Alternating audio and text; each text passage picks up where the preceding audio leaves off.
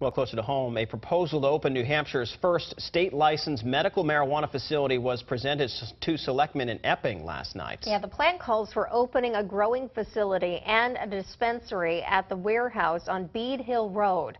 WMUR's Ray Brewer joins us from that warehouse now to tell us the details of the proposal. If the plan is approved, there could be a fully operational growing facility and dispensary here at these warehouses in Epping, but the plan could need voters' approval before Epping selectmen and the planning board give their okay.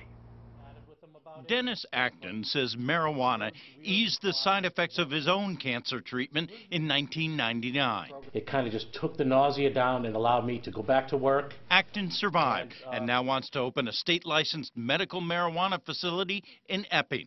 It's our responsibility to work together and try to see if it will work here. But there's still confusion over medical marijuana in New Hampshire. Marijuana is marijuana.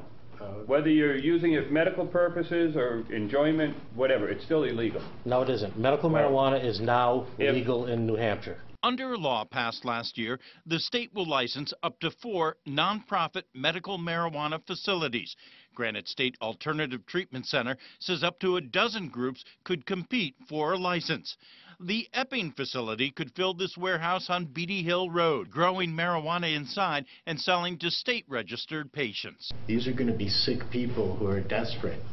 Some of them, their standard remedies don't help them. Selectmen say they're not sure if Epping is the right fit and might consider a non-binding referendum allowing citizens to vote. I don't believe you belong in a bedroom community. Do I believe the services could be useful? Absolutely yes. The next step for this plan is to go before the planning board. If the planning board grants the okay, well, then the group will be allowed to apply to the state for a license. Reporting live in Epping, Ray Brewer, WMUR News 9.